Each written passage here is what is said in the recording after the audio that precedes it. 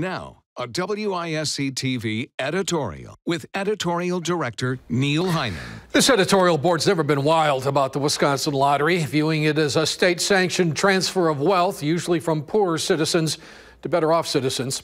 But citizens in general have supported the lottery, and it's legal, and we're unlikely to change that. That does not mean, however, that we have to allow the state to spend even more money to encourage even more people who likely can't afford it to buy more lottery tickets. Let's not. Republican State Representative Rob Hutton of Brookfield and Democratic State Senator Fred Risser of Madison have co-sponsored a measure to ban the Department of Revenue from collecting email addresses of lottery players and soliciting more play.